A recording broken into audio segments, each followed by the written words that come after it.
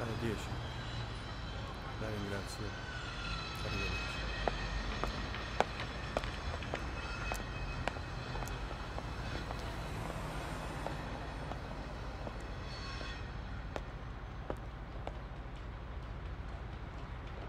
Allora com'è andata? Il funerale lunedì, alle 10.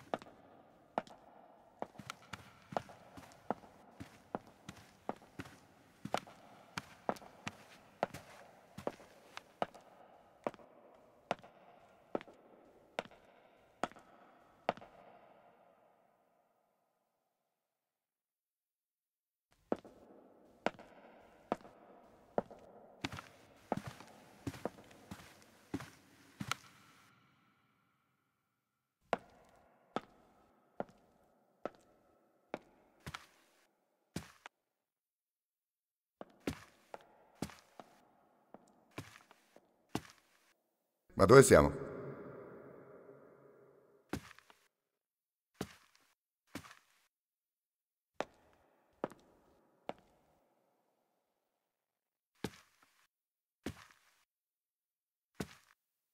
Ma cos'è questo posto? È un cimitero? Queste sono le catacombe.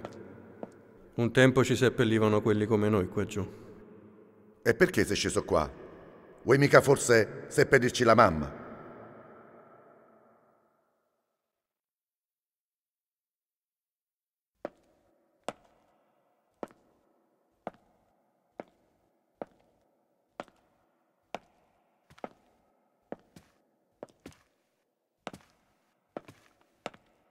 E tu perché la chiami mamma?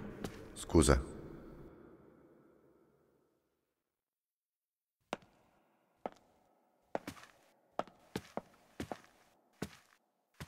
Noi ci troviamo al di sotto di una cripta cimiteriale, in una zona detta delle Cantarelle. Dall'alto il defunto veniva calato con una corda intorno al collo, veniva preso e messo nei seditoi, che è una sedia appunto scavata nella pietra tufacea. Al di sotto del morto veniva messo un vaso di tufo che si chiama cantarus, dal greco. Infatti questa zona viene denominata Cantarelle, zona piena di vasi. Successivamente la testa veniva staccata dal corpo perché considerata la casa dell'anima, veniva ripulita e portata sopra nell'ambulacrum, la galleria per l'esposizione degli aristocratici testi. Queste sono le sepolture di qualche centinaio di anni fa. Per rispondere alla tua domanda, la mamma nel 600 l'avrebbero appesa qui, o meglio, avrebbero appeso il teschio e poi disegnato il corpo sotto. Mi stai dicendo che appendevano i morti al muro? Non esattamente. In questo caso avrebbero appeso soltanto il cranio. Ma è una follia!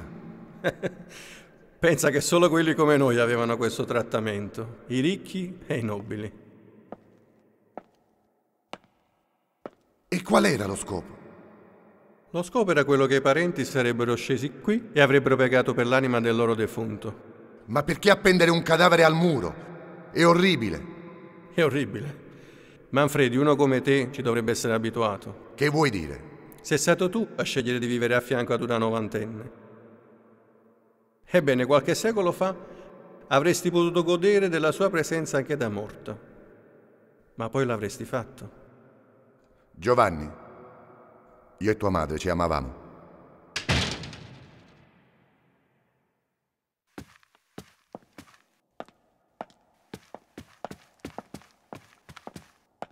Dannazione, è chiuso. Siamo rimasti bloccati qua dentro. Se sono finite le visite guidate, sì. Speriamo bene. Come speriamo bene? Non c'è un'altra uscita? Aiuto, aprite, aprite! Non ti sentono. Giovanni, non so tu, ma noi dobbiamo uscire da qua dentro. Vado a cercare qualcosa per aprire questa porta. Possiamo solo aspettare. Ma aspettare cosa? Alla prossima visita guidata usciremo. E se fosse domani? Usciremo domani. Tu sei malato. E poi sappi una cosa, che io e tua madre la vedrò anche quando sarò morto. Cioè? Tua madre ha preparato un loculo per me per quando morirò. Ah, bene. Alla fine ce l'hai fatta diventare un rosciardieri. Da morto. È inutile che fai questa ironia. Io e te siamo uguali. No. Io non mi approfitto di vecchie vedove per un mio tornaconto. Tua madre non era affatto vecchia. Aveva una voglia Che ne sai tu di mia madre? L'hai conosciuta che aveva più di 80 anni, già in preda alla demenza senile, che l'aveva resa una parodia di quello che fu. Già, è facile parlare così, ma tua madre non era morta, capito? E voleva anche continuare ad avere un figlio. Non usare questo tono. Tu non sei nessuno. Tu sei soltanto un avvoltoio che è piombato su una preda morente e molto ricca. Uno sciacallo. Uno sciacallo in cerca di carogne per sfamarsi. Tua madre è morta e tu la paragoni a una carogna. Io ho paragonato te a un verme. Basta, io vado a cercare un'altra uscita. Tu se vuoi, resta qui a roderti il fegato.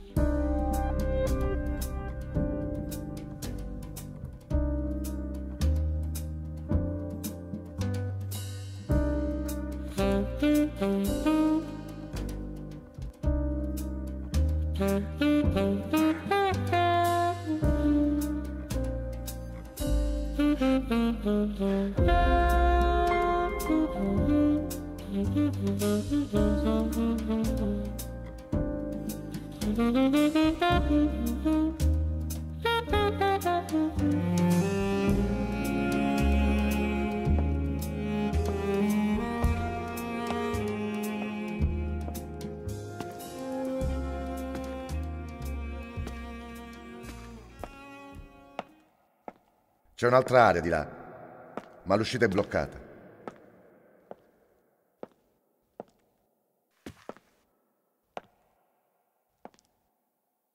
Manfredi, stamattina sono stato in banca. Di già. Dove sono finiti i soldi? Ma quali soldi?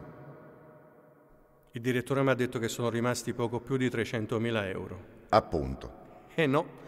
La mamma ha venduto la villa di Posillipo per 4 milioni di euro. Dove sono finiti?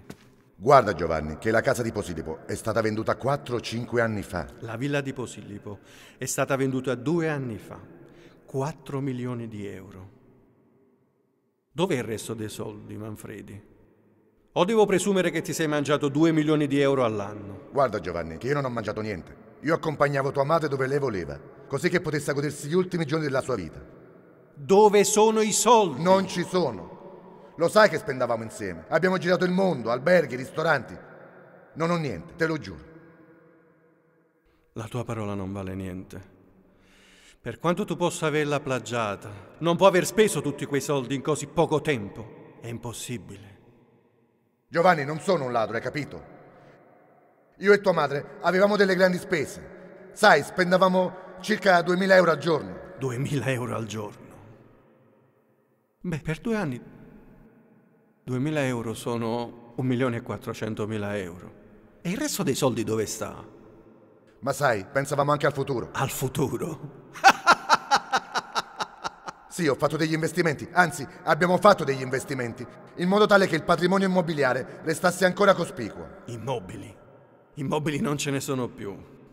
Soltanto un paio di appartamenti fittati per mantenere il nostro patrimonio. Ma adesso non c'è più niente. Niente, capito? Ma lo sai che gli inquilini non vogliono più andare via? Lo sai che a breve dovrò anche andare in causa con l'avvocato? E che tipo di investimenti avresti fatto? Abbiamo comprato una barca a vela, è degli anni 30, guarda che è bellissima. Ma sai, è anche tua, e puoi farci anche un giro appena è pronta. Una barca? Sì, ha un valore incalcolabile. Appena possibile, che possiamo rimetterla a posto. Possiamo iscriverla a qualche competizione, a qualche gara. Credimi, gli sponsor faranno a gara per averci. Che significa appena possiamo metterla a posto? Vedi Giovanni, è ancora in cantiere. Per metterla a posto ci vorranno circa 1 milione di euro. 1 milione di euro? Manfredi Tagliamonte, io ti sfido a duello. Cosa? A duello? Ma dove vivi? Siamo nel XXI secolo. Queste cose non esistono. Ma sai cosa ti dico? Fammi causa.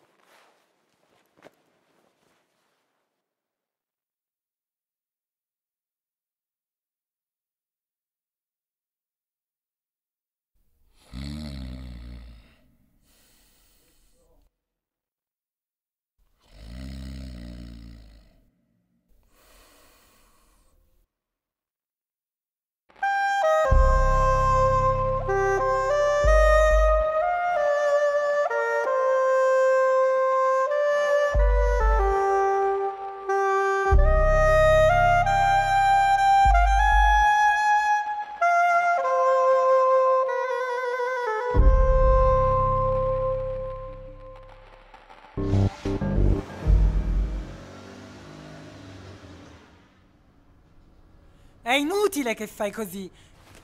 Devi fare l'esame come tutti gli altri. Ma io ho paura, hai capito? Non ci vado! Ora basta! Vieni qua! No, aiuto! Non ci voglio andare, mamma, non ci voglio andare! Ti prego, almeno tu capiscimi! Apri! Se non ci vai, verrai bocciata come l'anno scorso! Lo capisci questo? Vuoi perdere un altro anno? Non ci voglio andare! Non ci posso andare! Non ci riesco! Ma che dici? Vai là, siediti sul banco e fai il compito. Tu sei preparata, non ti succederà nulla di male.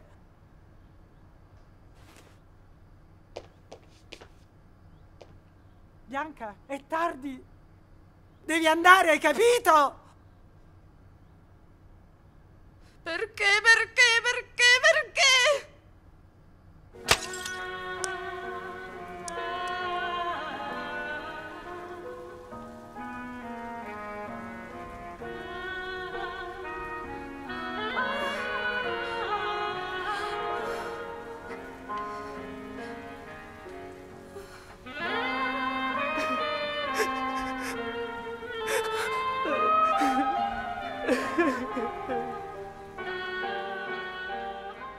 E lei si faceva toccare da tutte le parti. Scusa, ma loro non si sono accorti della tua presenza? Ma io sono bravo, dottore. Non mi faccio mica vedere, se no a che serve? Ho scoperto di che pasta è fatta. E anche lei come tutte le altre. Riccardo, ma se tu non le hai neanche parlato, cosa ti aspettavi da lei? Che sarebbe caduta così fra le tue braccia da un momento all'altro? Non fa niente, dottore, non si preoccupi. Tanto tutto il mondo è così. Le donne sono tutte puttane. Vogliono solo scopare. Tutto il mondo vuole solo scopare. Non gli interessano la cultura, la sensibilità, la virtù. Non gli interessa proprio un bel niente. Non disperare. Vedrai che alla fine troverai la donna adatta a te.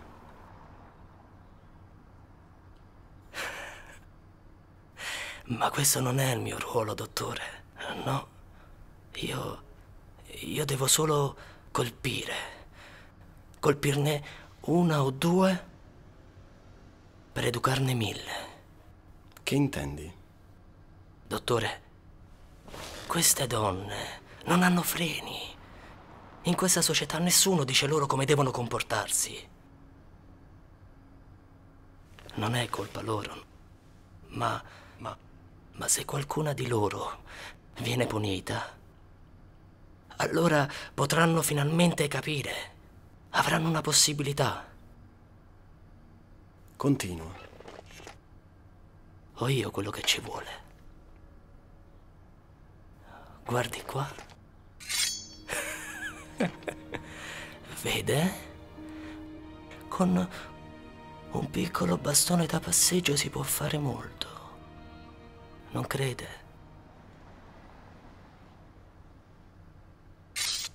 Come le dicevo, basteranno 1 o 2 di queste donne, poi le altre capiranno da sole. Riccardo, tu sei una brava persona e le donne non sono tutte cattive. Noi continuiamo giovedì. Intanto vai a casa e resta in casa.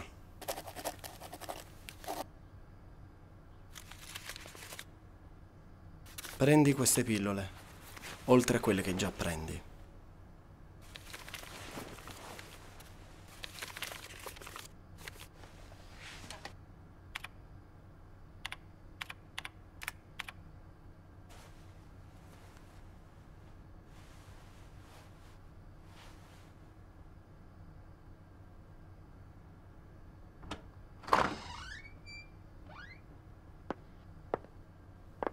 Katia, accompagna il signore alla porta. Sì, Paolo.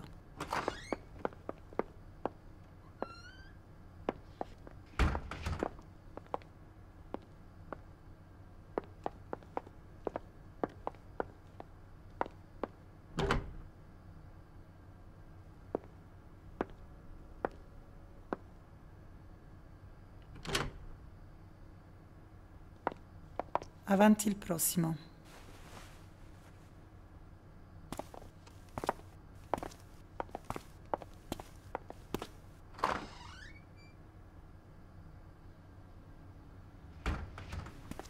Salve. Ciao.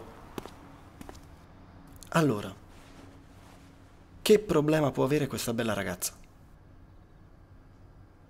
Allora, sei muta? Parla pure liberamente. Io sono qui per ascoltarti. Dottore, io sono strana. Ho paura. Paura? Di cosa?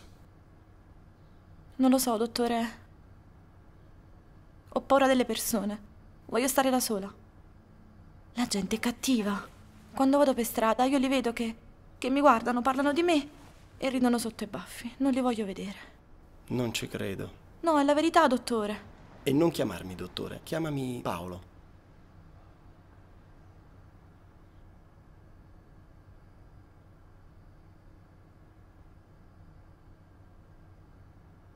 Magari la prossima volta.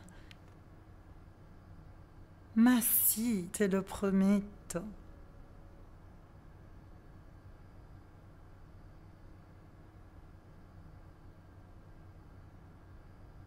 Maialone. Adesso fammi attaccare che sto lavorando. Ci vediamo alla prossima festa. Ciao.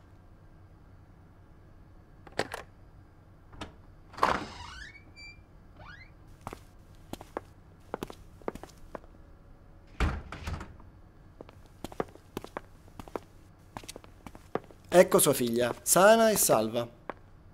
Signora, sua figlia è un po' depressa. Ha qualche mania di persecuzione, però è tutto risolvibile, stia tranquilla. Intanto le ho prescritto dei farmaci che dovrà prendere tutti i giorni, mi raccomando. Se poi la porta la prossima settimana, iniziamo la psicoterapia. Va bene? Arrivederci. Ciao, Bianca.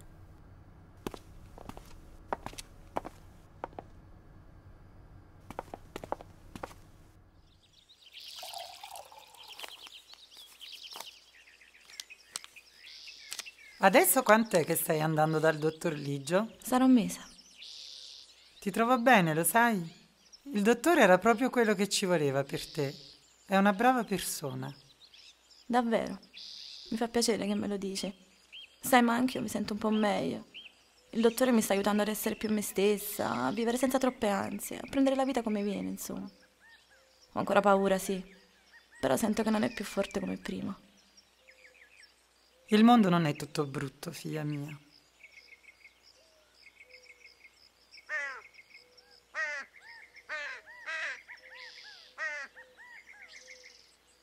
Dottore, finalmente ho capito dove mi sbagliavo. Non è solo colpa delle donne. Se non ci fossero gli uomini, come farebbero a scopare? Quello che voglio dire, dottore, è che non posso pretendere di colpire una donna senza prendere neanche un uomo. L'uomo, se non è proprio la causa di tutto, è comunque un protagonista. Ci sono tanti uomini cattivi che corrompono alcune donne e le fanno diventare delle poco di buono. In realtà la donna è pura. È troppo pura per meritarsi questi uomini. Dottore, lei è mai stato intorno alla ferrovia di notte? Ci sono donne che vanno con tutti gli uomini che incontrano, lo sapeva? Beh, sì. Non le nascondo che anche io l'altra sera sono stato con una donna di queste.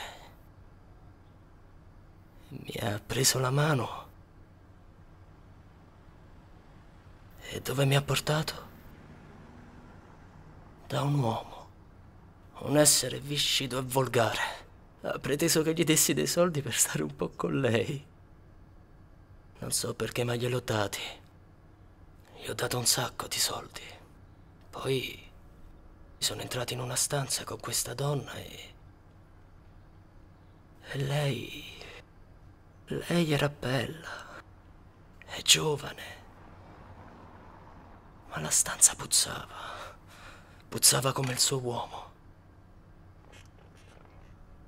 Capisco. No, dottore, no, lei non capisce. Non capisce affatto, no. Non capisce. Sono stato appena 5 minuti con quella donna. Poi lei senza preavviso ha preso le sue cose ed è andata via. E mi ha lasciato lì come un coglione, da solo. Ho chiesto spiegazioni all'uomo. E lui ha minacciato di picchiarmi se non me ne fossi andato via subito. Beh, Riccardo, queste cose capitano. Quello è un ambiente malsano. Tu non dovresti frequentare simili... Non si preoccupi, dottore. Non ricapiterà più. Ho imparato la lezione. Vedrà cosa farò. Un uomo e una donna. Le prenderò mentre sono abbracciati.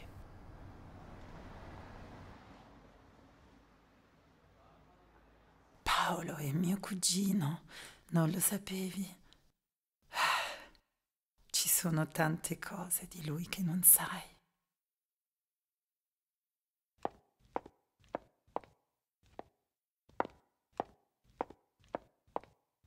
Lui è un uomo magnifico. Lo sai che io e lui siamo amanti? Non dirglielo, perché non vuole che si sappia. Sai, tra dottore e segretaria, lui dice che non si può. Ma non ti preoccupare di questo. Io lo so che lo ami. No, ma... Io non sono gelosa, e neanche lui. A volte mi porta a delle feste dove mi permette di fare sesso con altri uomini. Anche lui fa sesso con altre donne, ma mai belle come me. Se vuoi, glielo dico. Così la prossima volta invitiamo anche te. Noi siamo amiche, no?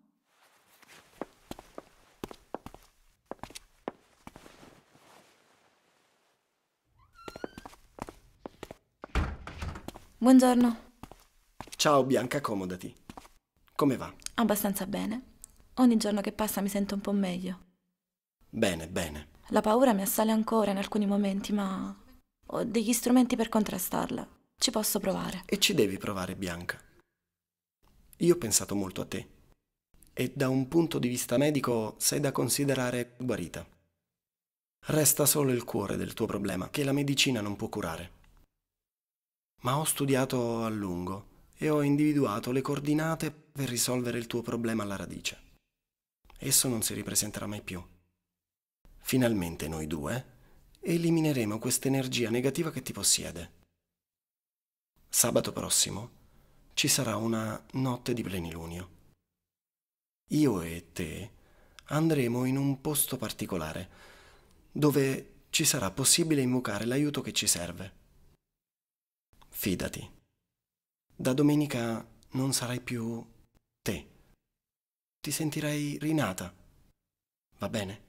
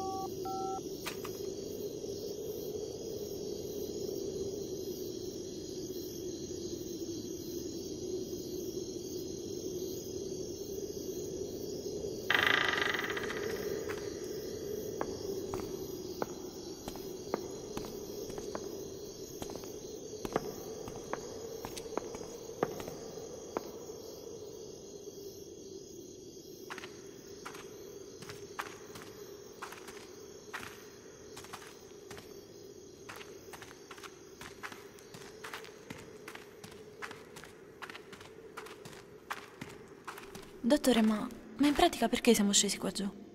Bianca, questi sono posti molto particolari. Questi cunicoli hanno quasi 2000 anni. Qua sì. Qua c'è l'energia benefica che non si riscontra altrove. Vieni.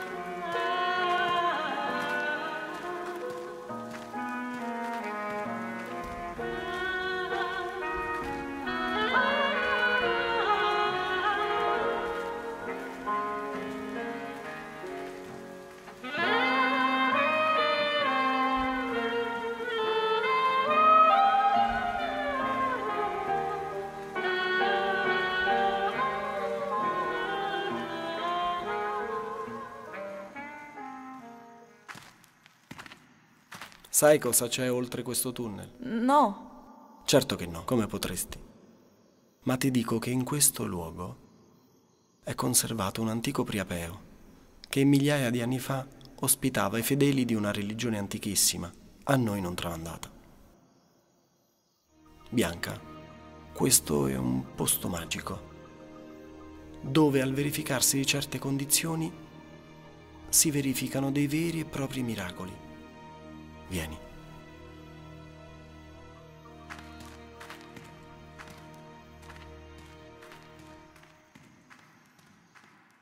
Bianca, non credo tu conosca la magia, ma stanotte noi saremo protagonisti di un vero e proprio rito che risolverà tutti i tuoi disagi. E quell'energia l'abbiamo dentro. Dobbiamo solo sprigionarla.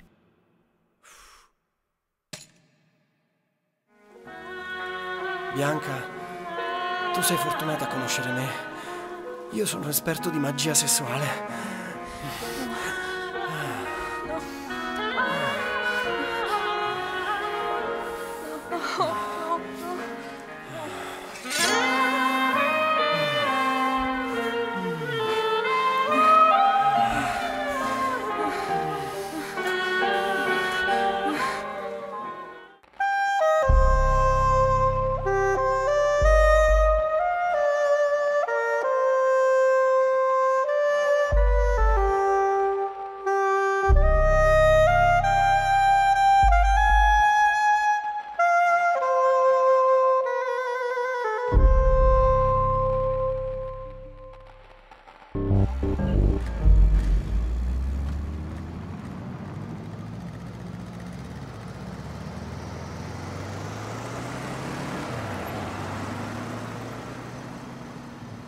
Ciao cara, come va? Sì, scusami, ti volevo dire. Oggi non vengo al corso di Pilates. Avevo promesso a Viviana di portarla al mare. Eh sì, ci andiamo un po' a divertire. Noi comunque ci vediamo stasera da Giorgio, giusto? Mi metto il vestitino quello carino che ho comprato ieri, ricordi? Rosso. Va bene, faremo le 2 gemelline. Ma perché faremo il bagno in piscina? Non lo so. Dopo una giornata di mare. Vabbè, me lo porto in borsa, così nel caso mi cambio là. Ok. Allora stasera. Ciao tesoro, ciao, ciao, ciao, ciao. Allora? Ma cos'è quella faccia da funerale? Ma non ti va di andare a mare? Hai una faccia. Dovresti guardarti.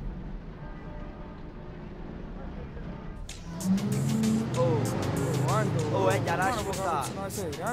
Ma perché fai prepotenza contro me? Eglia, non fa scemo. Non mi sto capendo. Eglia, lasci per stare. E lasciami sto capire. Non mi sto capendo. Cane, non sto cane. Oh, ma la fastidio, sei tu. Ma, ma tu vai.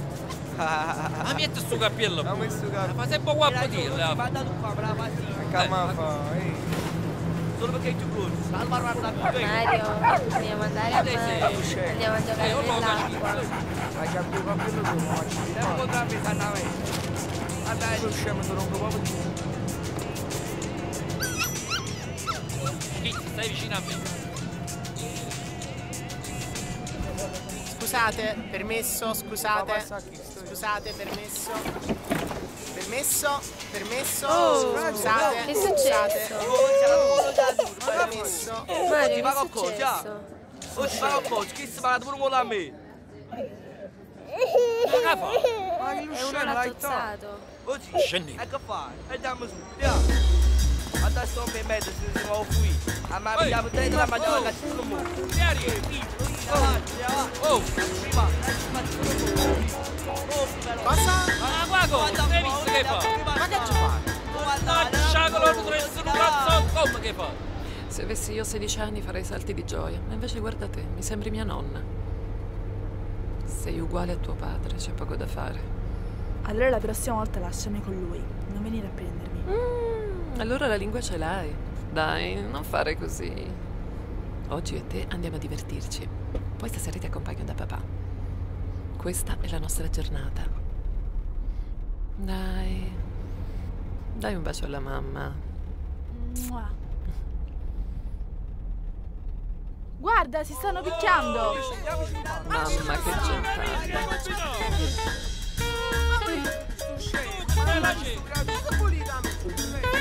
Hai visto che fa? Come che ora ti ammazzo un cazzotto? Ma non l'hai visto? Non capisce niente. Ma che Guarda! Signori, che succede qua? Ma aspetta, l'hai dato per l'anno. Lo voglio, una tu stato lo voglio. Scusate, io non l'avevo proprio visto. Hai capito? Vabbè, appunto, mo sei calmato. Va bene, chi l'ha fatto male? Andiamo. Vabbè, potete andare. Andiamoci. Tu scemo. Andiamo a E cosa niente? Scusatemi, io non l'avevo veramente visto. Non avevo fatto niente.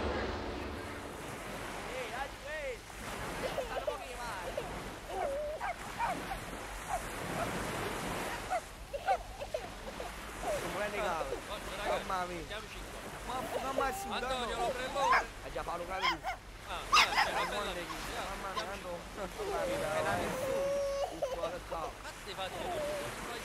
ma che la buono? Cattivo! So non facciamo su.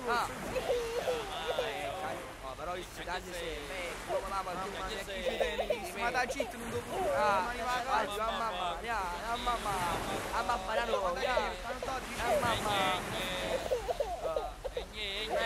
Mario basta voi poi ma pittori ma poi mi spoglia me va come già può bagna tanto aspi Ti faccio male. a fuoco flagellato oh da fuoco faccio un bagno c'è Pizzo! ah non te ne va mai che lo voglio la bagno ah giù oh da fuoco ando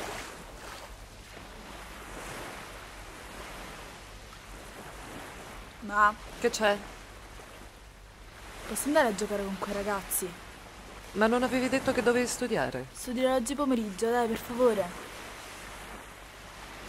Vabbè. Però se ti allontani porta con te il cellulare. Grazie, ma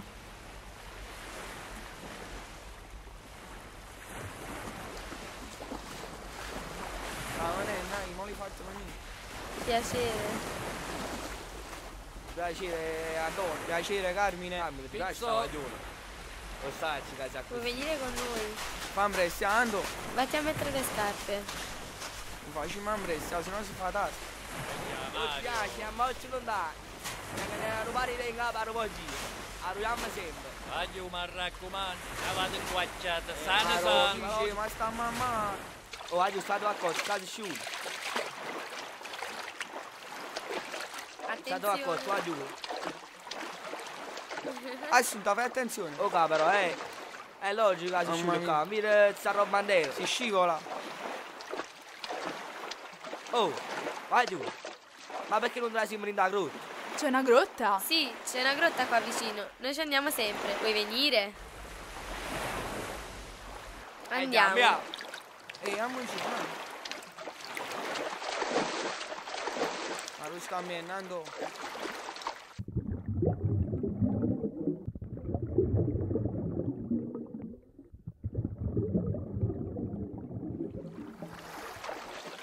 Asci, fai attenzione.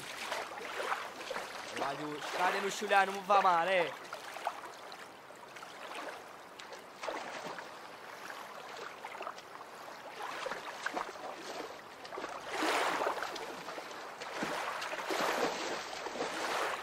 Mamma mia. Aia! Che è successo? Non lo so, mi fa male! Ma dove? La gamba! Fammi vedere.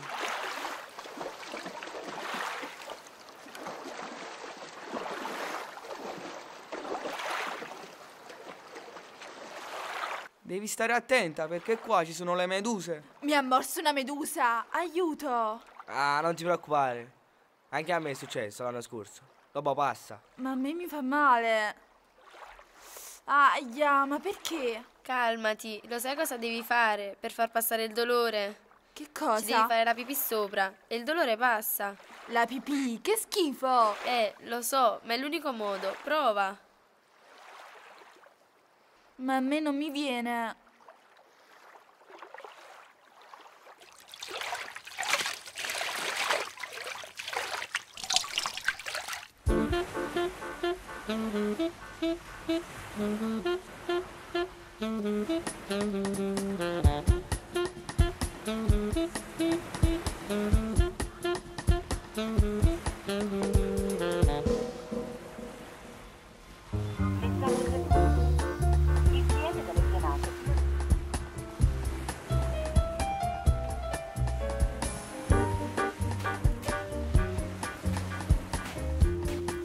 Senta, ma dove sono i bambini?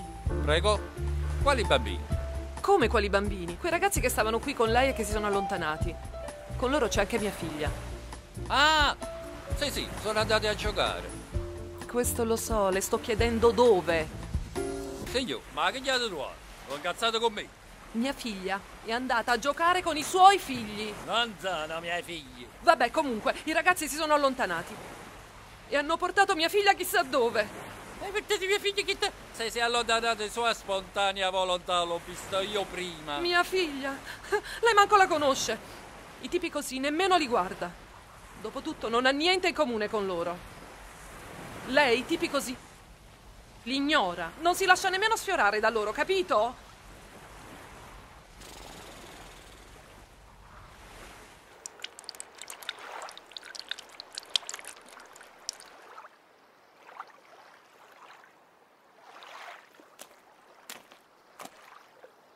Come va? Un po' meglio? Aspetta 2 minuti e poi vatti a sciacquare.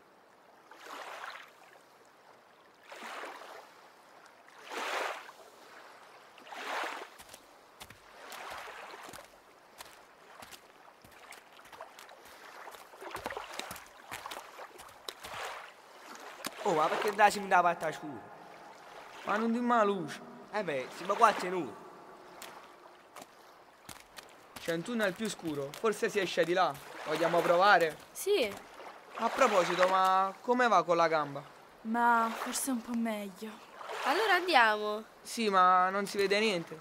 Dobbiamo tenerci tutti per mano ed andare avanti piano piano.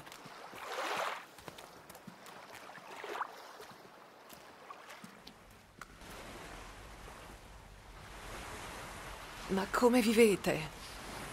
Come vivete? Venite qui con tutti quei ragazzini senza avere la minima cura per loro. E pretendete pure di dargli un'educazione.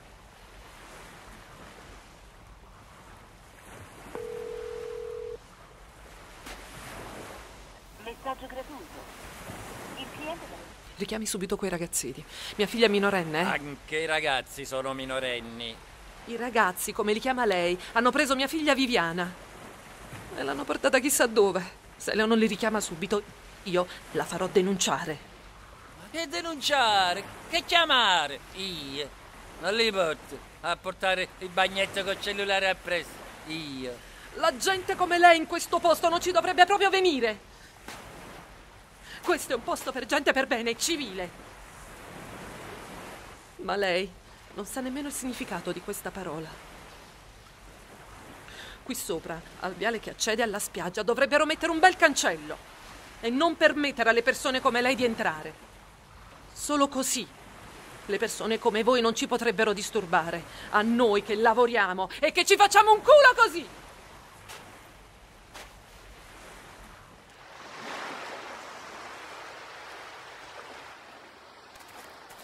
Avete visto? Lo sapevo che c'era un'uscita. Carmine, ma dove stiamo? Non lo so, ma la spiaggia deve essere vicino. Ya.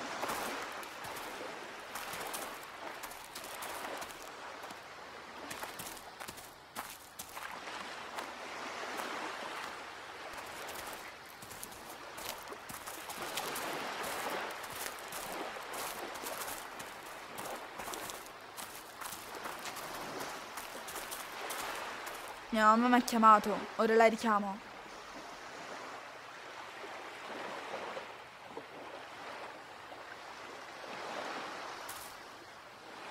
Pronto, ma? Mi cercavi? Sì, tutto bene. Va bene, mamma. Tra 5 minuti sarò là. Era preoccupata? Era incazzata.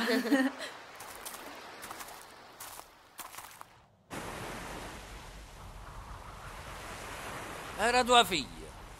Sì, ora viene. Mo ti dico una cosa. Quel palazzo là sono nato io, la mia famiglia è di qua. Un bel giorno alla banca ha comprato tutto e ci hanno sfruttato. E capì come funziona? Mo sto al centro. Però conosco il posto, sono cresciuto qua. Hanno quasi chiuso tutte le discese pubbliche. Privatizzazione. Ti piace sta parola? Le vedi quelle mura laggiù? Hanno scoperto che hanno 2000 anni. Quella villa là, il proprietario ha coperto tutto per non fermare i lavori. È imbiancato. Ha coperto tutti i reperti archeologici. Con la scusa che la gente è sporca. Fanno scendere solo i ricchi. Pagare. Cash. E i ricchi fanno peggio dei poveri. Sì, ma con questo cosa vuoi dire? Cosa voglio dire? Che non è la gente come me che rovinano i posti, ma la gente come te che rovina tutto.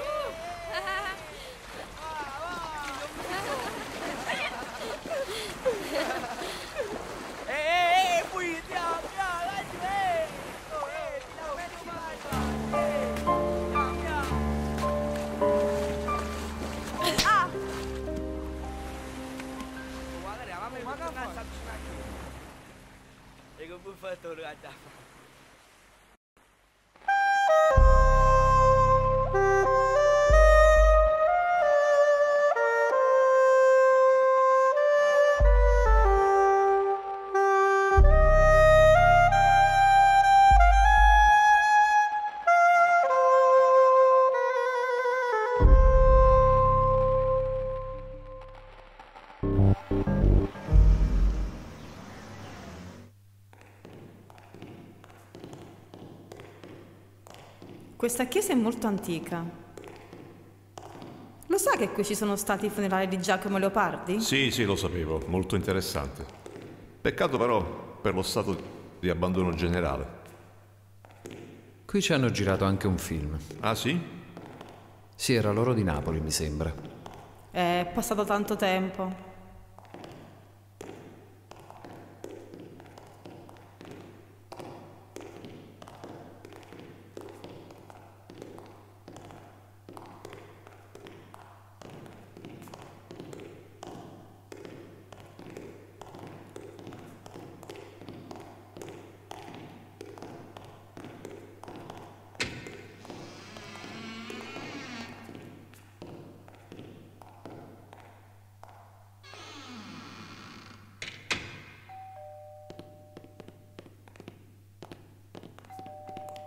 Scusatemi un attimo, sbrigo queste persone e sono subito da voi. Faccia pure con comodo.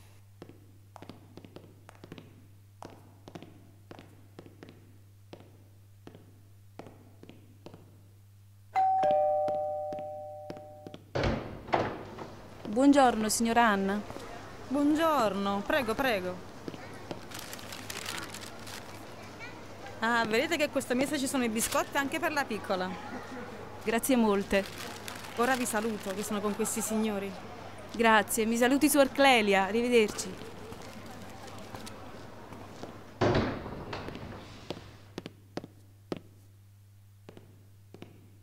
Seguitemi, vi mostro il resto. Questo convento è pieno di cose interessanti. Di qua c'è il cortile e da quest'altro lato si sale ai piani superiori. Prego, dopo di voi. Grazie.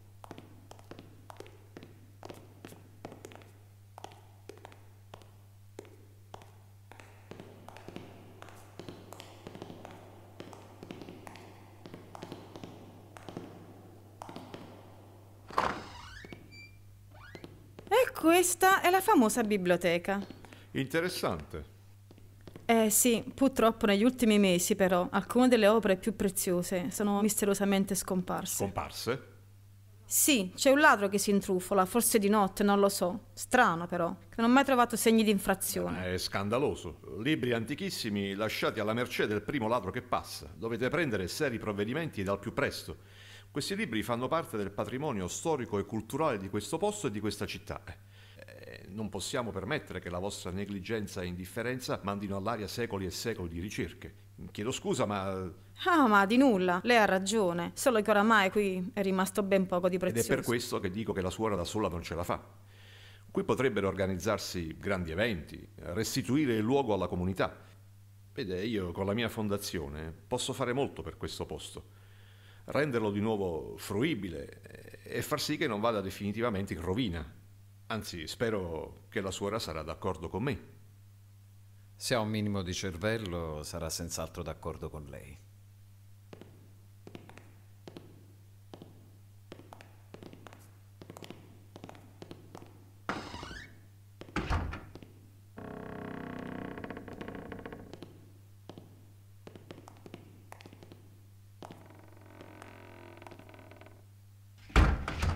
Prego. Grazie.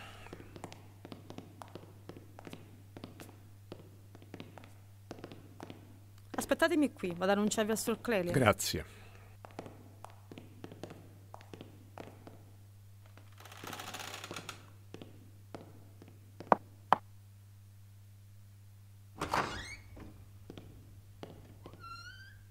Visto che spazio qui dentro. Qui si potrebbe fare una struttura alberghiera, un bed and breakfast. Sì, è davvero un bel posto. È uno spreco per tutto il quartiere. Altro che. Tutto questo spazio per una persona sola. Anzi, 2. Diciamo 2 e mezzo.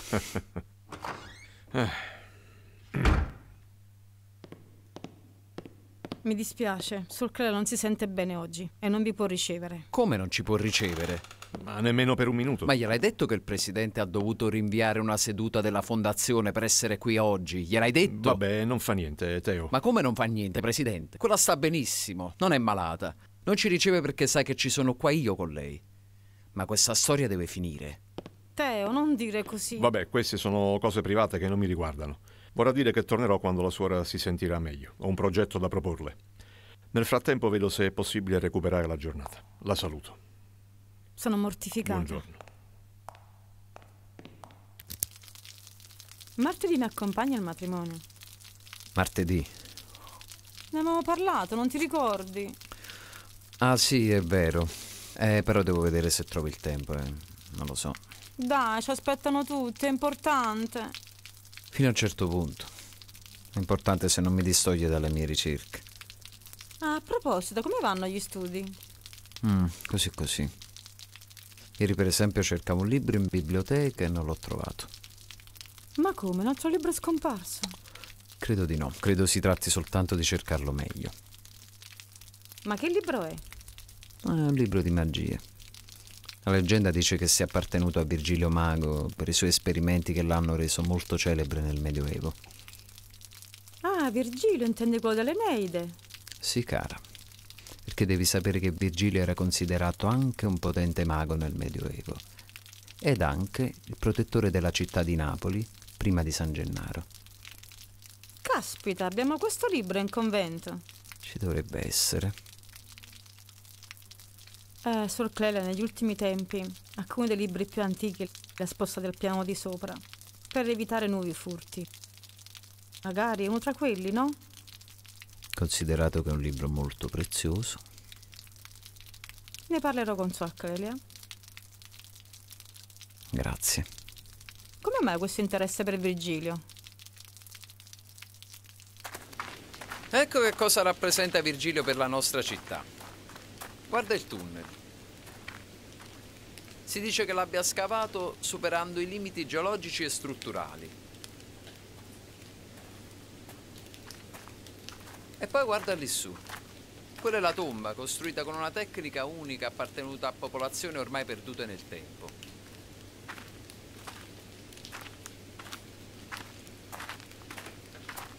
Virgilio è quello che ha sistemato le prime fognature in città, pensa.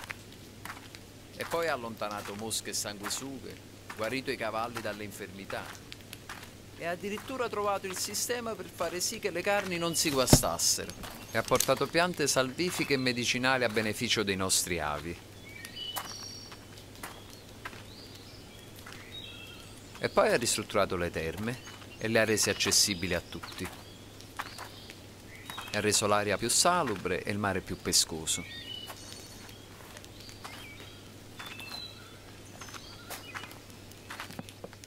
E tutto questo grazie al libro che Virgilio trovò sul Monte Barbaro, nella tomba del centauro Chirone. Ah, davvero un libro speciale allora. È un libro straordinario, tra l'altro importantissimo per i miei studi sul sincretismo religioso in Italia. Vabbè, stasera vedo se lo abbiamo. L'avrete sicuramente, ma la vecchia non me lo darà mai. No? E perché? Anna, lo sai che quella vecchia non mi sopporta. Non ho mai capito cos'ha quella donna contro di me. Ma no, niente, che se l'è presa che non mi ha mai sposato. Anna, quella donna mi odia. Fa una cosa. Prendi il libro di nascosto e non dirle niente, Ma come faccio? Lei si fida ciecamente di me. Le ho sempre detto tutto. Non questa volta. Stavolta non dirle niente. Capirebbe subito che è un piacere che stai facendo a me. Tu fai così, prendi il libro, io lo utilizzo e poi dopo glielo rimettiamo al suo posto e lei non se ne accorgerà. Sei sicuro che sia la cosa giusta? E se poi se ne accorge? Ma quella vive in un mondo tutto suo, come se ne accorge? È proprio necessario, amore.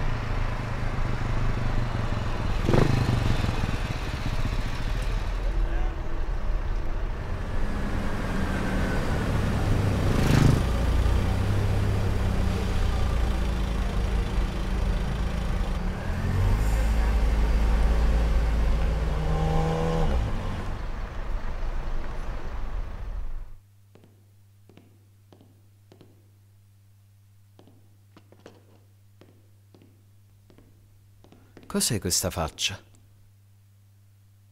Ho parlato con la sorella. Si è accorta del libro e si è arrabbiata. Come si è accorta del libro? Tu gliel'hai detto? Non gliel'ho detto. Non glielo volevo dire. Ma poi ho pensato che era meglio così. Quel libro è molto prezioso. Se dovesse succedergli qualcosa, la responsabilità... L'hai detto del libro. Non ci posso credere. Perché cazzo fai sempre di testa tua? Ti avevo detto di non dirlo. Se ho parlato ci sarà un motivo. Se no stavo zitto. Sei una cretina. E adesso come cazzo faccio?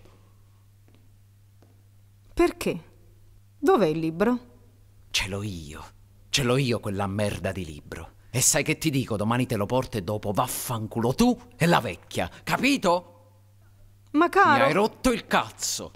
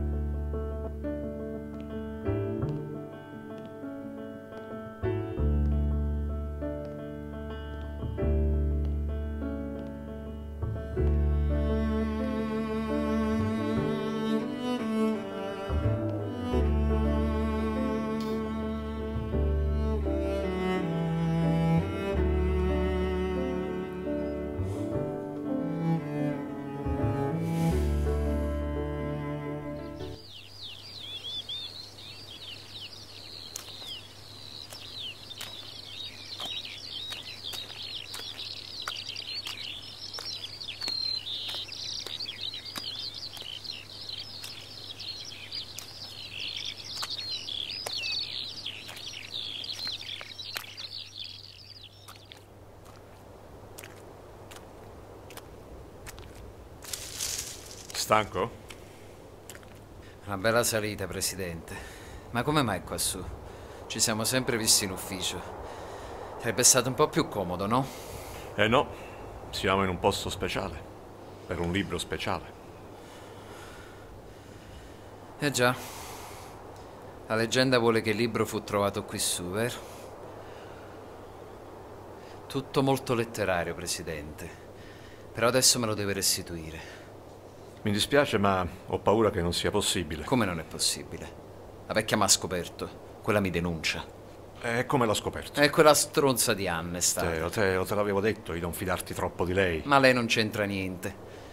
Il problema è che la vecchia ha mangiato la foglia. È iniziata a nascondersi libri preziosi nella sua cella. Così ho dovuto coinvolgere Anna. E Anna ha parlato. Adesso dobbiamo trovare una strategia per uscirne puliti. È semplicissima, ce n'è una. Mi ridai il libro, io lo restituisco ad Anna. Anna sa che sto studiando su quel libro e lo rimette a posto. È facile. Teo, forse non capisci. Questo è di gran lunga il libro più importante e prezioso fra tutti quelli che abbiamo preso. E questo è il momento di prenderlo. Perché, come hai detto tu, la vecchia mi manda in galera, Presidente. Ma tu sparisci. I soldi ce li hai, no? I soldi, Presidente, i soldi. Fino adesso lei mi ha pagato spiccioli e le ho portato i migliori libri di quel convento, quelli più preziosi. Adesso si tratta di cambiare vita o di andare in carcere. Io in carcere non voglio andare, è chiaro. Mi dispiace, Teo, ma è l'unica soluzione. Ti dispiace? Pezzo di merda. Allora la nostra associazione finisce qua. Hai capito? Restituiscimi il libro perché io in carcere per te non ci vado. Teo, calmati, aspetta, stai tranquillo. Io ho un piano. Ne usciamo puliti da questa situazione. Ma tu devi fare come ti dico io. Fidati, ascoltami per l'ultima volta. Noi siamo amici, no? Siamo sulla stessa barca, dobbiamo remare nella stessa direzione, altrimenti affondiamo. Ascolta. Il piano è questo. È molto semplice. Io prendo e...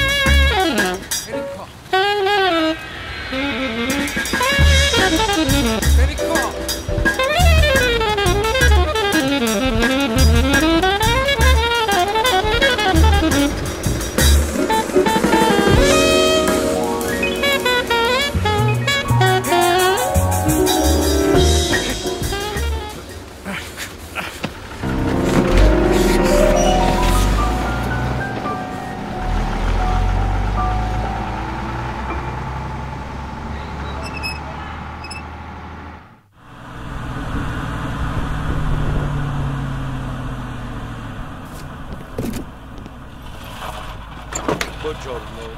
Buongiorno. Posso scaricare? Prego, prego. Che cos'è questo? Ah, non lo so.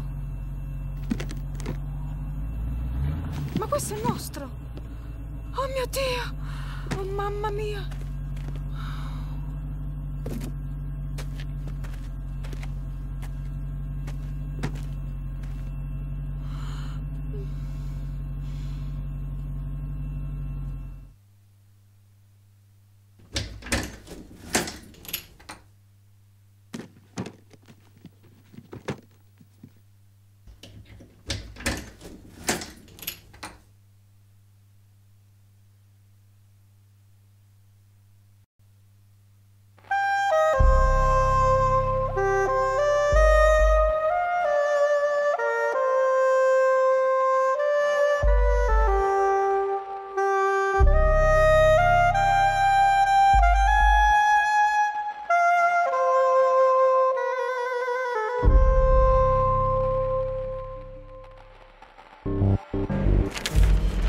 Guarda sicuro, il Parma voleva a 3-4, poi tengo pareggio l'Udinese in casa e a Roma fuori casa. Io Napoli? No, Napoli non mi gioca mai, lo so. Ma ne hai detto che vinceva sicuro? Vinceva sicuro, si muoveva, ma tu non capisci queste cose, ma perché non giochi tu? Io mi fa stare, non mi ascilo tutte le settimane per 300 euro. Io si già qua già vince il minimo 20.000 euro. Oh loco, e tu hai pigliato minimo non torni all'otto. Esatto.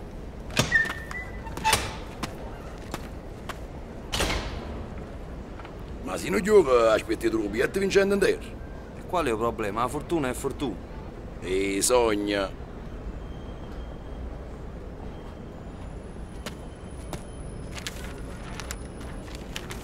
Giovino, aspettate.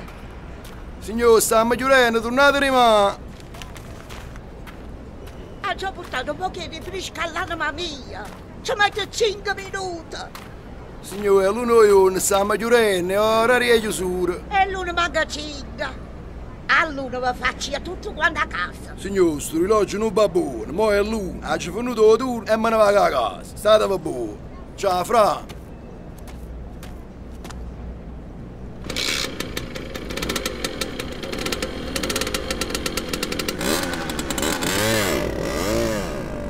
Io facete questo piacere. Ci mettono un minuto, guardate. Vi faccio subito a casa. Aiutatemi. Signor, allora rivarà. Però io da fare presso corro solo 3 minuti, dopo me ne vado. Oggi sto a pranzo da signora mia. Grazie assai, Giulio. Ah, Maronna, mi benedice. Maronna.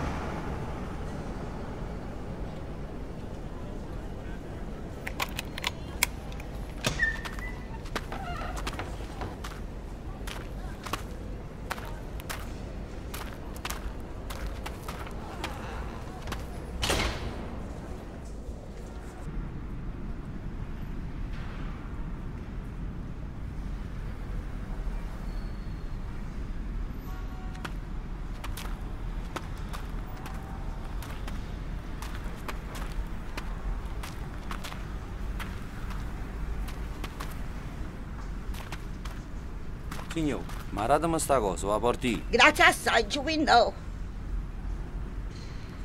Sta là.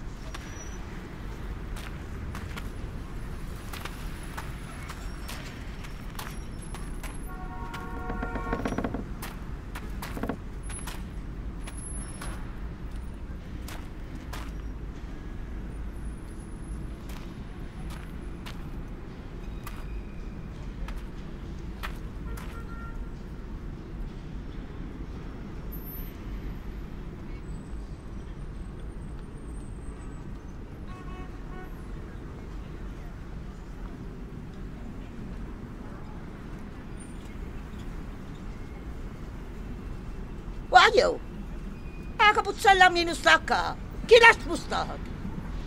Signor, ma chi l'ha spostata? Nessuno. Ma viene la gente che si mette a spostare il capuzzella. Vedete buono che sta a camminare. Ma dico che non sta qua. Sistema qua, via che non scema. Signor, guardate, ma fosse che la capuzzella vostra? No, non è quello.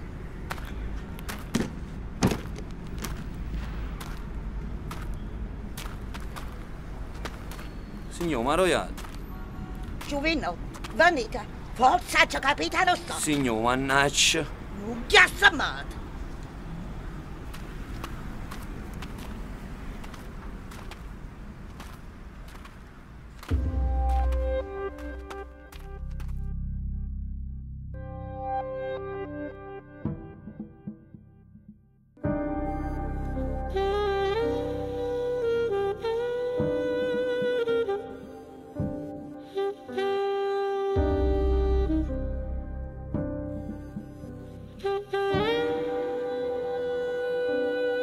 State a sentire, qua dentro fate i cammanuti, nessuno tocca niente, è impossibile che si sia pigliata la capuzzella vostra. E come varichi, la capuzzella vostra sta là a mezzo. È inutile che mo ci mettiamo a cercare la capuzzella per tutto il cimitero, tanto le capuzzelle sono tutte quante uguali. Io conosco la capuzzella mia, non stai là a mezzo. Sentite, signor. Uè! E che è stata la strada gaita? Che è stata?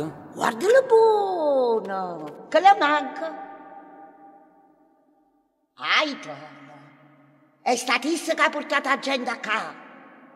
Guardalo quanto è bella. È statissa che ha collegato il morto che è viva.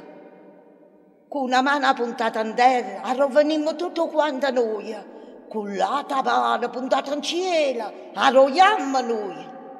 Capito buono, guaglio? Ha già capito. E che le manca che è stato bello per ci portare tutto quanto in cielo.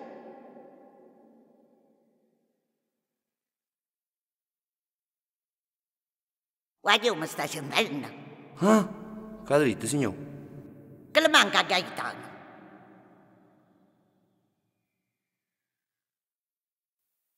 A mano? A Gaetano le mancano i 100 rete da mano. E 100 rete da mano.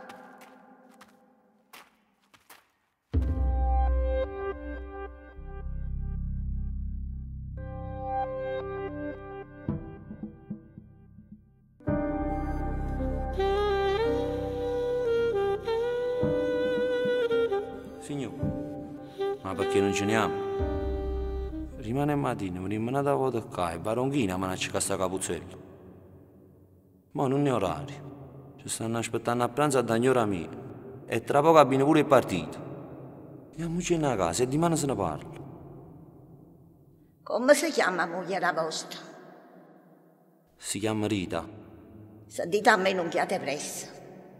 E voi, in la vita, voi trovate a fare qualcosa di importante e non sapete perché. State a sentire una vecchia come me.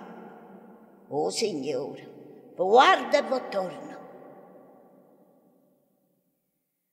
Signor. Dicite. Ma voi quando andate? Io sto caro 36. Siete 36. Non lo so quanto sono. No, vecchio come me non date tempo. È meno male che non tenete tempo. Sammaro ora qua bascio. E non chiate presso. E cose più belle si aspettano sempre. Facite a veloricere a uno che tiene più esperienze di voi.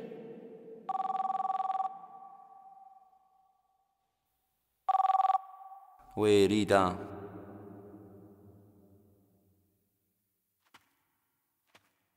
Amo, scusa, ho avuto un imprevisto, sto ancora qua. Sta una signora che tiene bisogno di aiuto, poi ti spiego. Amo, fammi parlare, è una signora di 80 anni, è una vecchia. Ha sto grande una mano, tra poco torna. Rita, stammi a sentire, abbiate a mangiare, venga a roba e ti spiego queste cose. Pronto? Pronto?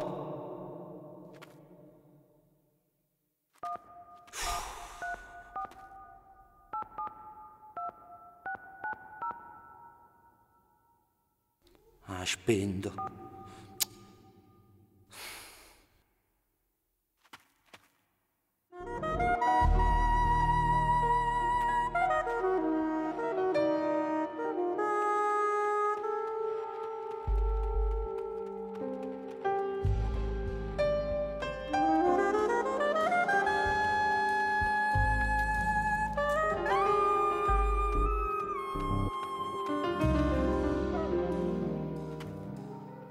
È isso?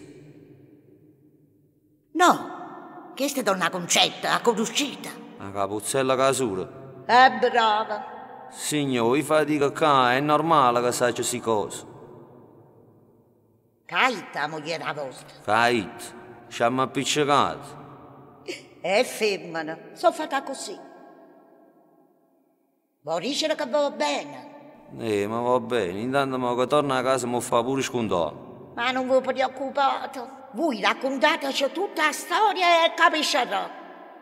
Vabbè, però mo ce ne andiamo. Ma non volete mo? Mo che siete quasi arrivati.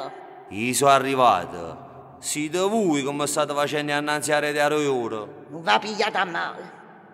State annanzi a donna Concetta.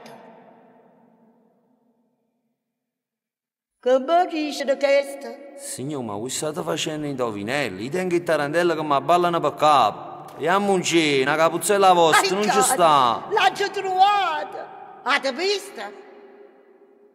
L'ho trovata.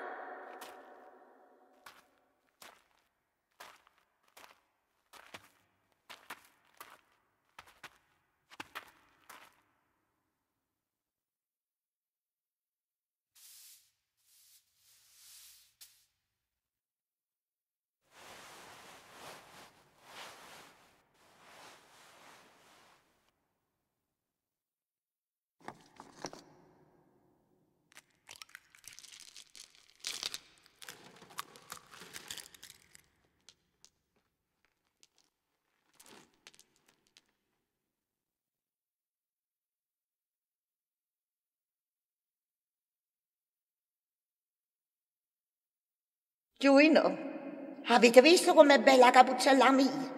È slivittata alla Diretto. Datemi una mano a portare un po' che rinfresca, stanno mai sperduta. Siete stata così brava a mi accompagnare. Facetemi solo un piacere, solo una preghiera.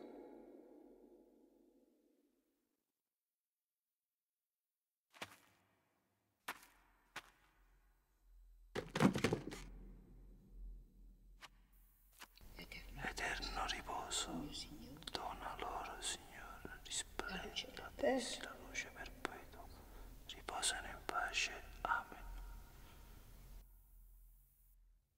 Amen. Amen. Avete fornuto? Sì, grazie assai. Prego. Ma sentite, Givino, ma voi posti, numeri vi giocate? Ma quali numeri? Oggi pomeriggio abbiamo visto 3 numeri. Amana Gaetana 5. L'anno quando era 7 cadente o 36. E o surore Concetta. O surore? O surore fa 63. Signor, ma voi avete facito? Guarda, sono 3 numeri. 5, 36 e 63. Signor, ma ci giochiamo assieme questi numeri. Voi dicete che sono buoni. Se pigliamo facciamo vita pronta. Giocate voi i numeri. A me queste cose non mi servono. Ma si va tutto cose buone. L'indomani venite qua, pigliate la capuzzella e sistematela per bene. Abbagliate niente.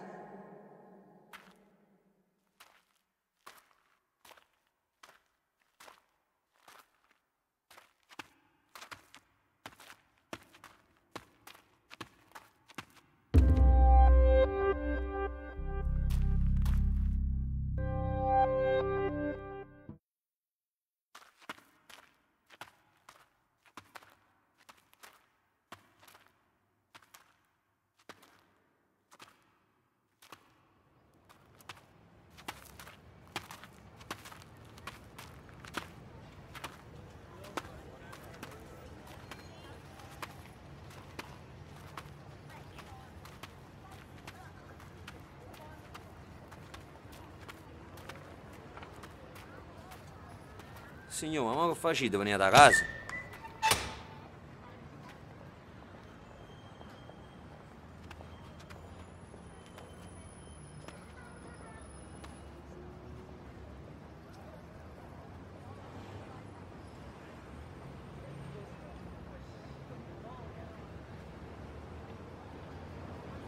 5, 36 e 63. 5, 36 e 63.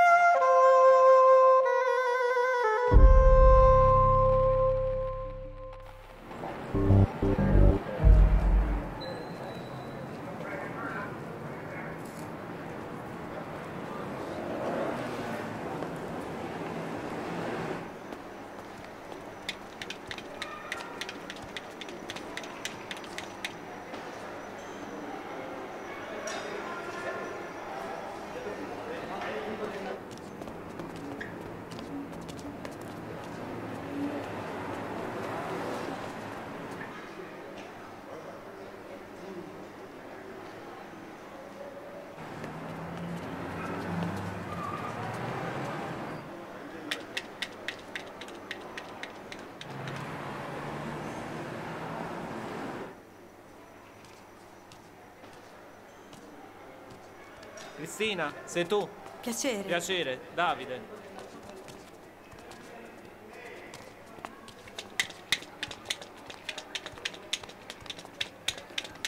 Allora le regole le conoscete tutti. 7 bello vince, asso perde.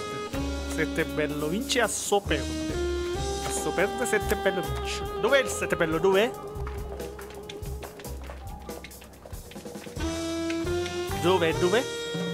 A sinistra. Ci vogliono i soldi. Bravo, è giusto. Vediamo. Sarai fortunato la prossima volta. Quanto? Era qua. Oh, guardate che ci sta, una bomber! Una bomba, da porta a chi? Ah, non vai! Oggi non da fai la partita! Oggi no, domani. Domani è l'altro giorno! Mo è un po'! Tieni pure a sta bella guagliona vicino che ti porta fortuna! Allora le regole le conoscete tutti. Sempre il 7 bello vince, asso perde. Cristina, qua sono tutti perde. amici. Se vogliamo vincere mi devi aiutare. Tieni la mano fissa sulla puntata e non la muovere per nessun motivo, capito? Sì. Dov'è il 7 bello? Dov'è? Amici, fratello. Forza. Qua. Non la muovere. Bravo. Sicuro? Acceso. 50 euro va bene, va bene. Ah, è una vai! E vai a Gerint. Mica mazzo che te ne visto. Vai, hai capito? Non volevo manco i qua. Che è tutto sceme! Non ne sapi fatto su! Una boh. E cavolo di far divertire con 50 euro. Cacione minimo 300 euro. Come minimo. Come hai fatto a vincere? Fammi vedere pure a me! Giochiamo un'altra volta. Io, che c'è? 7 bello vince, altra carta perde. 7 bello vince, altra carta perde. Giocate. È qua. Sempre centrale, eh? Non la muovere. Non ti muovere, non ti muovere. Ah, molti 100 euro, ah. Non ti muovere.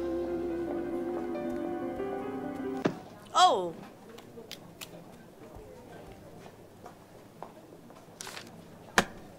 E va bene, 100 euro va bene. Là, Mi dispiace. E che ti pensavo che era sempre Natale? La volta di perdere sempre. No. E volessi vincere sempre. Volevo portare i soldi a casa. Allora rifacciamo un'altra partita, chi vuole giocare? Ma rovescia, mezzo di scemo. Una buona valigia. Ci vuole vieni a casa. La valigia. Ma da pigliata chi?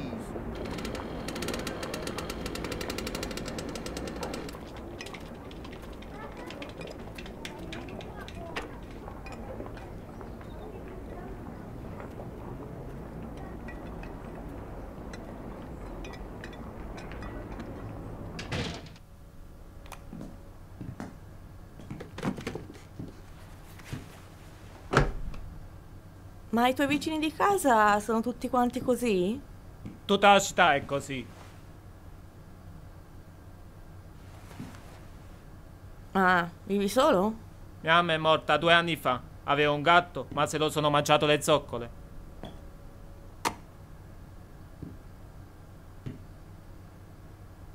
A livello di lavoro, che fai?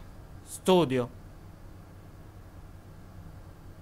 Non toccare, può essere pericoloso. Ma dove cavolo sono capitata? Per questo che ti chiamano bombarolo. Tu fai le bombe? Shh, non gridare. C'è qualche bomba. Perché? Non ti piacciono le bombe? Oh, ma sei fuori di testa. No, io ne stavo preparando anche una per te. Ma poi ha bussato il vicino. Voleva i soldi del condominio. Ma dove cazzo sono capitata? Ma sei tu Davide, quello di internet? No, perché sei strano, sei diverso. Strano, sono io Davide. Tu hai detto che non eri mai stata a Napoli e volevi un fine settimana esplosivo. Io ti ho invitato qua e non tradirò le tue aspettative. Perché? Sei delusa? No, Cocco. Meno male, io ho preparato tutto per me e per te. Andrà tutto alla meraviglia. Sì, ma non ti mettere strane idee in testa. Io sono qui solo perché non hai una webcam. Quindi dimmi dov'è la mia stanza e soprattutto tieni le tue bombe lontane dal mio culo. La tua stanza? Puoi dormire sul mio letto. Eh no, proprio di questo ti parlavo. Io dormirò qua a terra, tanto già sono abituato. A volte mi addormento così quando studio fino a tardi. Allora va bene. Vuoi andare a dormire adesso? Sì, Cocco.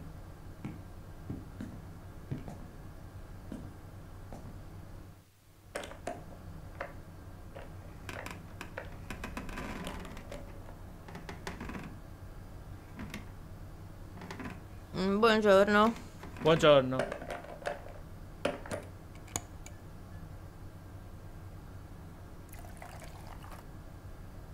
Caffè? L'ho appena fatto. Dormito bene, vero? Ti ho visto. Io invece ho lavorato. Vedi questo cavo rosso? Se lo strappo, saltiamo in aria con mezzo quartiere. Interessante. E se strappi quello verde? Quello verde la disinnesca. Sempre con questa storia delle bombe. Sono bombe vere? A che ti servono? La bomba è fatta per scoppiare. Anche quella scoppia? Questa è una delle più grandi che ho mai fatto. Scoppierà. Ho sempre fatto bombe per farle scoppiare. Il punto non è se la bomba scoppia, ma dove. Ho capito, tu sei una sorta di anarchico bombarolo alla Sacco e Vanzetti. Sacco e Vanzetti non c'entrano niente con le bombe. E poi a me non interessa la politica. Ho sempre fatto le bombe per piacere di farle. Le ho fatte per Capodanno, sì da quando ero piccolo. Nel mio quartiere mi portavano il materiale e io regalavo loro la migliore festa di tutta la città. Ho anche fatto dei lavori su commissione. Ma la mia è una passione che la gente non capisce. Anzi, non rispetta. La bomba è una cosa seria. Troppo seria per farla capire a questa gente. Questa città è una merda. Qua vige la legge del più forte. Anzi, del più ignorante, del più incivile. Mi prendono in giro solo perché non sono come loro. E dai però, non esagerare. Ci sarà qualcuno che ti vuole bene. Ah sì, a te chi è che ti vuole bene? Che su internet dicevi che questo mondo è una merda. Non hai fiducia in nessuno perché nessuno si merita niente. Che vorresti sentire un grande botto e vederli tutti scomparire. Vabbè, io ho detto così, ma era un modo di dire. Cioè sì, il mondo è una merda, però io Tu non fai niente a riguardo. Preferisci lasciarlo lì com'è piuttosto che fare la tua parte. Ho fatto anch'io come te per tanti anni, ma ora mi sono scocciato. Credevo che eri diversa e che stavi dalla mia parte. Vabbè, non fa niente. Non pretendo che tu mi segua. Andrò avanti lo stesso da solo. Davide.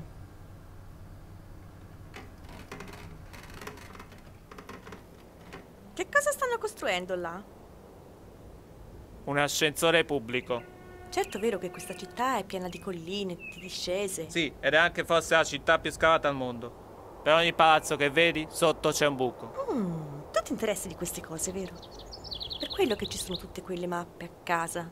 Sono carte del sottosuolo, giusto? Sì, tutta la città antica è attraversata da cunicoli sotterranei. Però sarebbe bello farsi un giro sottoterra. Lo farai. Sai, non vedo l'ora. Ma solo se mi darai una mano col mio piano. Ancora con questa storia. Ma non riesci a pensare ad altro, eh? Domani è sabato, divertiamoci. Domani notte c'è una festa. Ti porterò lì. Poi prima di mezzanotte io scenderò nel sottosuolo. Sotto quel palazzo c'è uno degli ingressi alla città sotterranea. Se vuoi puoi venire con me. Festeggeremo a modo mio. Qualcosa mi dice che vuoi portarti la bomba. Credimi, sono anni che sto aspettando questo momento. Tu sei pazzo. Ma perché questo tarlo? Che vuoi fare? Ti rendi conto che succede se scopri una bomba sottoterra? Fai una strage. Perché poi?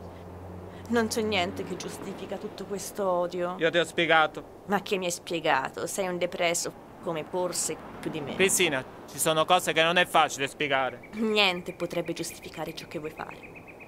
Domani ho sentito che c'è una festa in piazza, un concerto di Gigi D'Alessio. Perché non andiamo là? Non nominare questo individuo in mia presenza. Oh, calma, stavo scherzando, Invece dovremmo andare proprio là. Andiamo a prendere in giro tutta la gente. Io e te contro di loro, ok? Non nominarlo neanche per scherzo. Davide. Io domani vado laggiù. Tu fa quello che vuoi. Io verrò alla festa, ma non scendo con te nel sottosuolo. No, voglio vedere se hai il coraggio di uccidere anche me. Io ti verrò a chiamare. Scapperemo insieme prima dell'esplosione.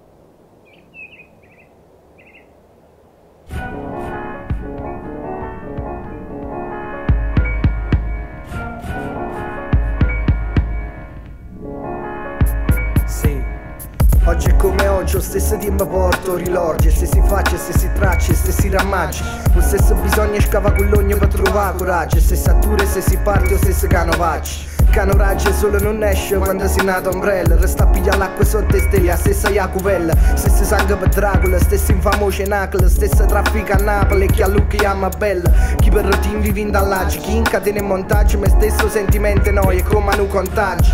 In un saccio a voi mannaggia avuto un assaggio. Giorno si ripete nel resto con cuore ghiaccia. Già sacci come va a fornire, monta a faticare, scina per fumare e poi a dormire. Se non va così, posso capire che è rumena che ma levati a capo che ammazza massa che stessa prera che 2000 anni si mani male che pensiamo e chi sto danno non contiamo c'è quanto pesa sta carne. Pressa una canna per avere un viaggio diverso, ma è solo un miraggio e quindi caccia stessi versi. Io non ce la faccio più, si sta vita in un déjà vu, mi abbandonassi come sottomessa a bambola voodoo. Yo, rimmella tu che fa, tanto che le camo porta sti comportamenti e sull'inezia e niente più. Io non ce la faccio più, si sta vita in un déjà vu, mi abbandonassi come sottomessa a bambola voodoo. Almeno rindallanza che sta vita solita, cagnasso qualche cosa e non restassa anonima. Soddisfazione che non si scrolla quella, pretesa che si accolla ne stregnono quella. Mentre sta capo non si scolla tra collette, cravatte, colleghe che faccio sempre più sfatte. Che scolla in fronte a una routine che ti schiaccia sopraffatta, già rollunnerie.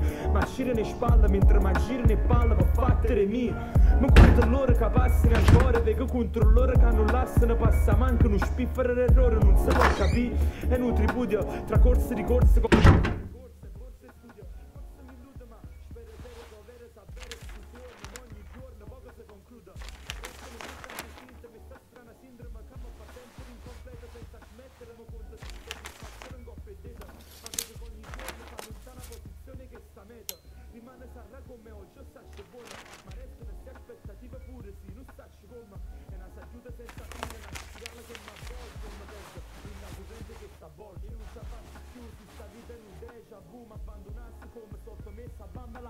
Almeno rindallanza che sta vita solita, cagnasso qualche cosa non restasse anonima.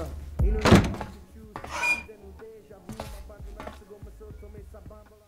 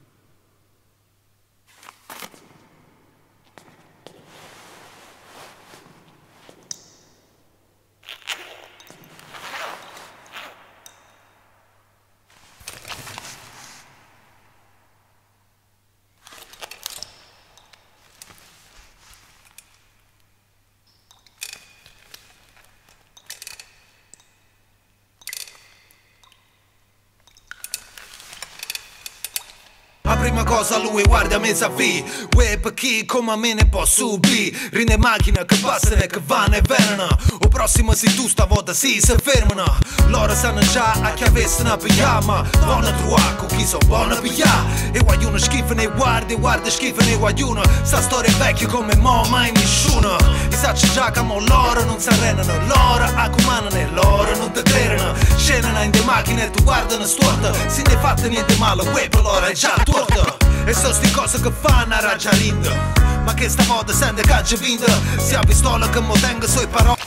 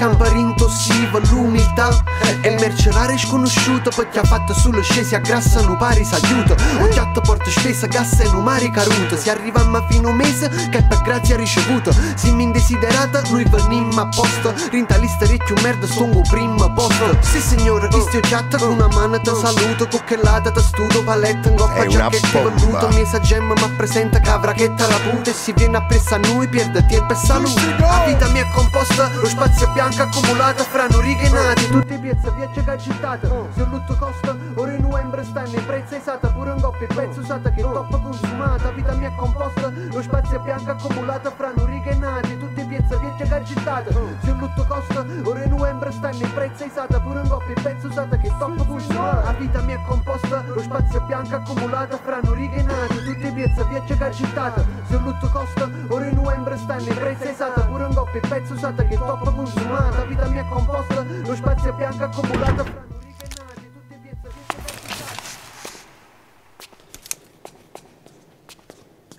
Torna dietro, risali. L'hai già piazzata. Andiamo a spengerla. E perché mai? Ora dobbiamo solo andare. Fermo! Che vuoi fare? Stupida, scappa affinché sei in tempo. E va bene. Se non la vuoi disinnescare tu, lo farò io. Sicuro, se sali ora ti accompagno, ma se vai a toccare la mia bomba, io mi tirerò la corda e ti lascerò qua sotto intrappolata per sempre.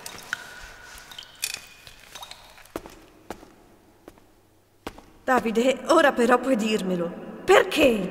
Perché, Cristina, ti dovrei raccontare una lunga storia, ma non ho tempo. Sappi solo che io sono Gigi D'Alessio, quello vero. Sono stato scambiato nella culla con un impostore che ha preso la mia vita. Capisci che vuol dire?